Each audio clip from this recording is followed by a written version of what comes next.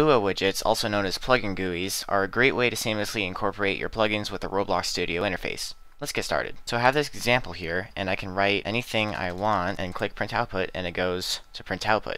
And this is not like something that's built into Roblox. This is my own plugin, and yet it can also combine into any part of the Studio interface, and it looks pretty good. Today I'll be showing you how to create this. First, as always for plugin, drop in a local script. To start, we'll be using create doc widget plugin GUI to create the interface. So in our code, we'll start with local interface is equal to, we'll reference the plugin object, and create doc widget plugin GUI. Now, the first argument is plugin GUI ID, which is much like my previous tutorial, is simply like a variable name. It's the variable name for the window. So we'll call this print to output, since that's what we will be doing inside of it today. The next argument is a doc widget plugin GUI info, which is not actually a data type that you can represent just by adding a couple extra characters. There's a wiki page specifically for this object. We'll be using doc widget plugin GUI info.new in order to create it. So if you don't want to type it out, you can highlight it, copy, and paste it. The first argument of this is initial doc state, which is an enum value. There are 5 options: bottom, float, left, right, and top. Now, float is the option for a disconnected window that you can drag around wherever you want. All the other options will actually build the window into the interface wherever you choose. To make it simple, we'll just go with float for now. The second argument is whether it's enabled or not. Of course, we want it to be enabled. The third argument is called override enabled restore. Setting this value to true will ignore the widget's previous state. For this, we'll set it to true because we always want it to be enabled when the user starts up. Float x size and float y size is the size of the window if you chose the float option for the initial doc state. Now, I actually already have a user interface for this. It's these 2 buttons right here. It comes out to 200 pixels wide and 44 pixels tall, so we'll just enter those measurements.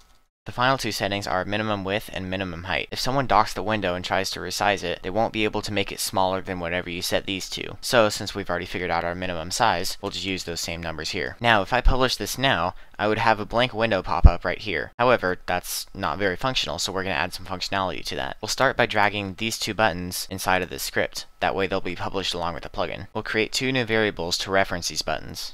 So now that we've referenced our 2 buttons, we can move them to inside of the interface. So we'll say message box.parent is equal to the interface. And we'll do the same with the send button. Now there are a couple other settings we should change on startup. For instance, we want to set the title of the window. We can do that by saying interface.title is equal to print to output. Now we want it to text when someone presses the button. We'll write send button dot mouse button 1 click connect, and we'll connect that to the send click function. However, we don't currently have a send click function, so we need to write one.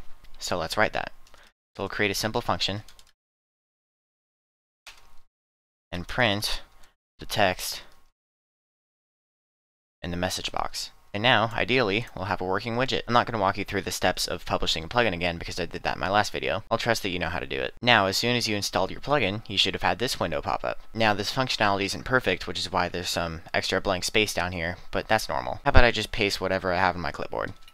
Oh, that works.